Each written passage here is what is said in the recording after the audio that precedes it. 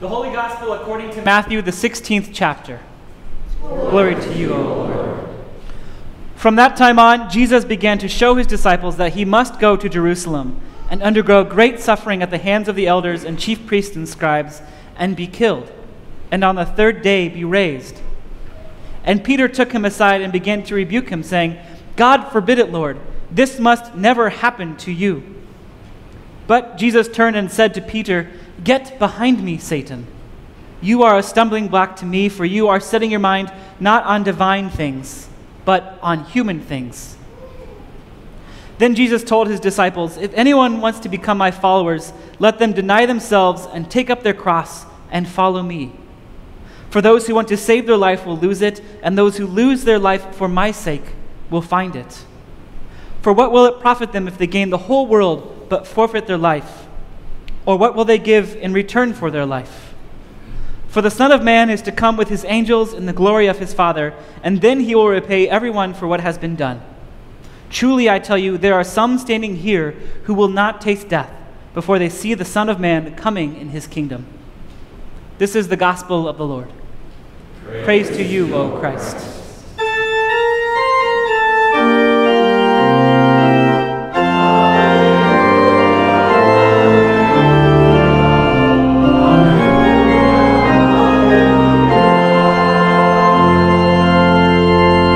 You may be seated.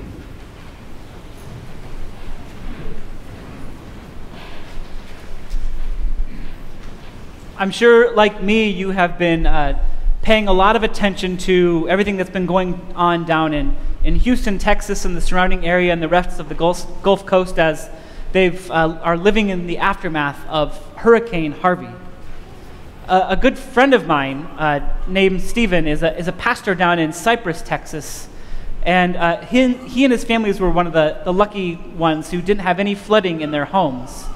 And Stephen, who's also a pastor down there, has spent the better part of his last week, actually, to say it mildly, has spent the majority of his last week helping his neighbors and organizing his church to work in repairing neighbors' homes and people who have been damaged by the floods.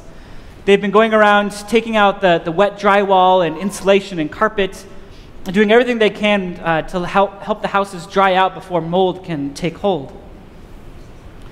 Here's Stephen cutting with his Sawzall. He's a really handy guy, and I really relied on him a lot in college, actually, for a lot of his skills. And they even had a picnic that someone brought all this food to help all the people. You can kind of see in the background how many people were helping out at some of these homes to bring the community together of people at their church and other locals.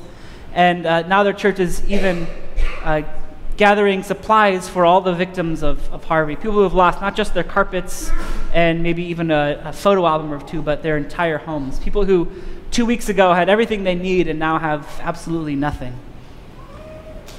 You've probably heard of all the folks who have taken the charge and have maybe taken their boats down to the flooding, not to joyride through it, but as one person put it, to save lives with what they have.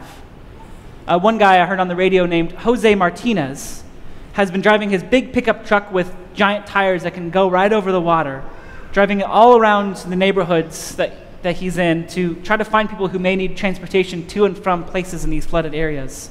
And he said, I'm very proud of the people here, honestly.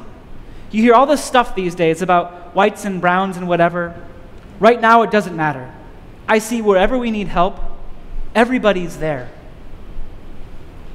Even though folks like Jose and Stephen and others have lost little to nothing in the tragedies down in Texas, these folks are giving up so much for the sake of others.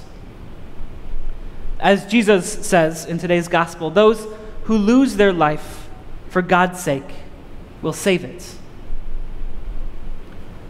See, the situation in Texas is tragic, but can you imagine how much worse it would be if everyone had decided just to take care of their own interests and focus only on themselves and not their neighbors as well?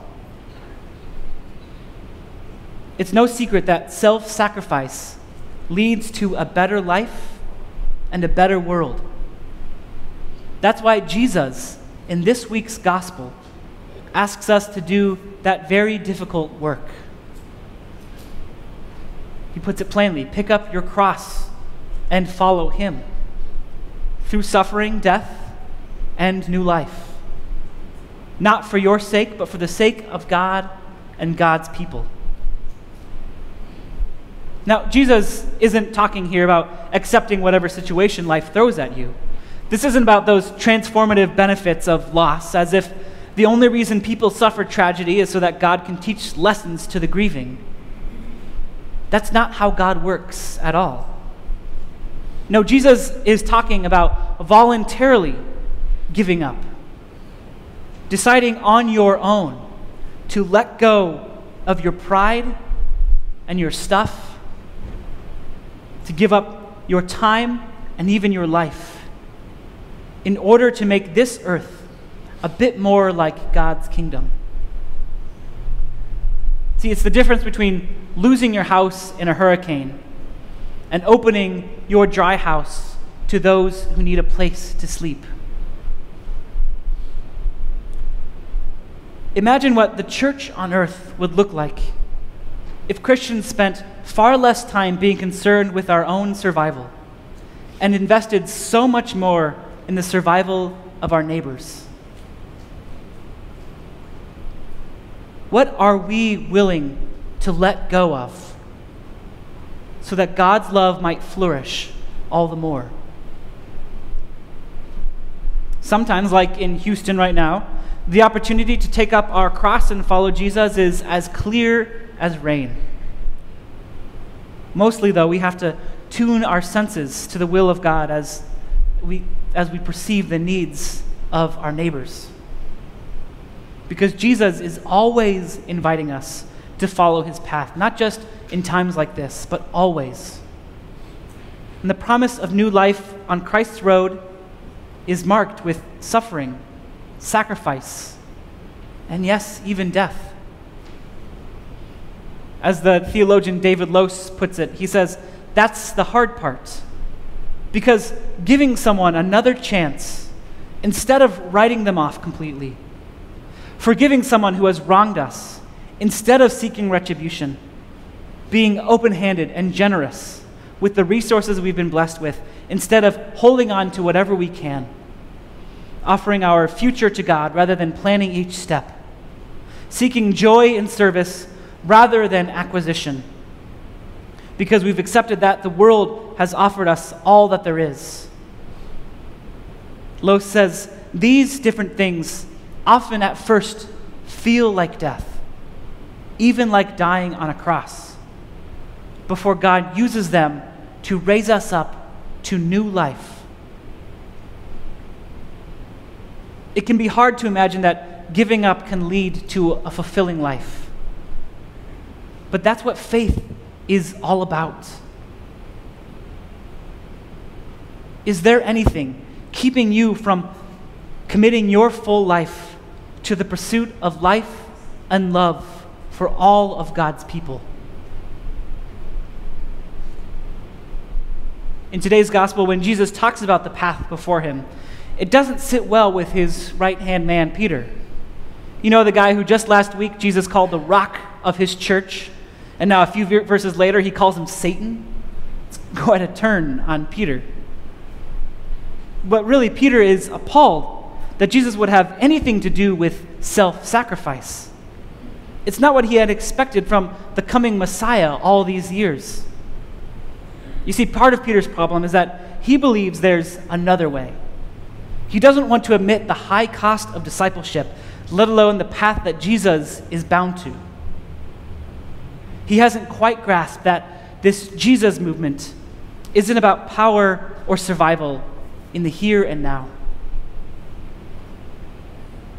Because new life, real, lasting resurrection for all people is only possible because first, all the hopes of cultural power and self-preservation were left to die on a cross.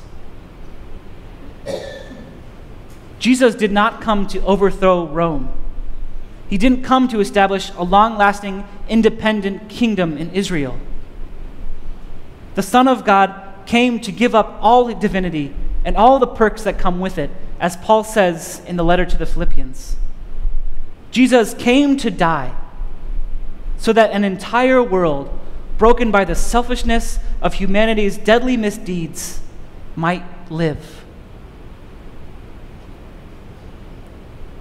So may you be like Jesus. May you give up your comfort and discover freedom. May you give up your pride and see creation from the perspective of the destitute and the oppressed. May you take up your cross and follow Christ on the road that leads to new life. Amen.